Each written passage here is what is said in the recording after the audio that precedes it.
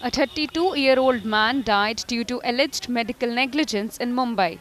Rajesh Maru went to see her ailing mother in Mumbai's Nair hospital. He was admitted into MRI room with an oxygen tank where no metal items are allowed. The hospital attendant assured that the MRI machine was not switched on and that he could go in, but he was pulled in by the magnetic force of the machine. He was shifted to trauma but died later. 7 बजे बुलाया था हमको, बोला admit अपना अभी बुलाया सब ने, तो बोला चलो हम लोग चलते। तो हम लोग जा रहे थे तो साला बोलता है मैं भी आता हूँ साथ में, चलो जो ऑफ हो गया है वो।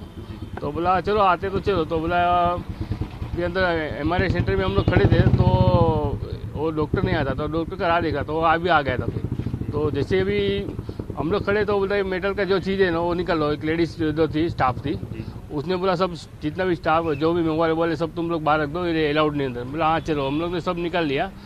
तो उतने टाइम में वो वार्ड बॉय जो था ना, आईसीयू का वार्ड बॉय, वो उसने बोला कि अपना गैस सिलेंडर जो ऑक्सीजन सिलेंडर है वो अंदर लेके आना पड़ेगा अपने को। तो हम लोग बोला ये ऑक्सीजन सिलेंडर कैसे लेके जाने का है, तो मेटल का है ना।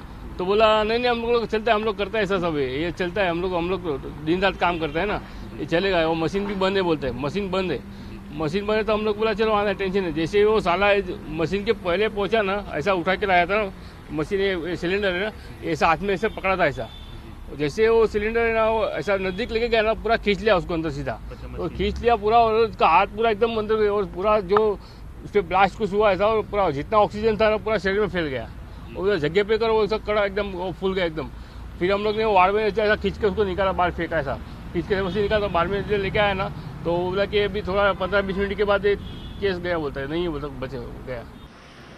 The police are investigating the matter. The police has also filed an FIR in this regard against unknown persons.